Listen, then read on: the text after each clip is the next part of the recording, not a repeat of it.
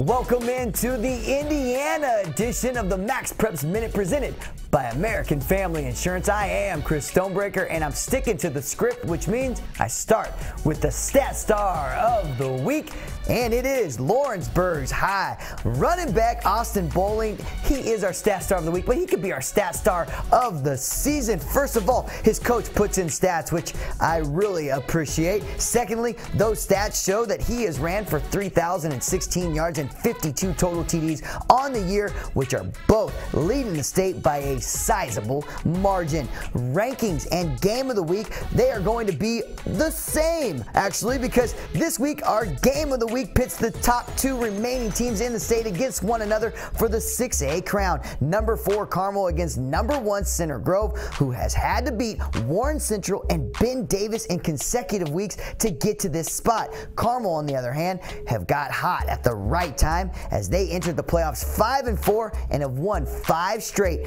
overall.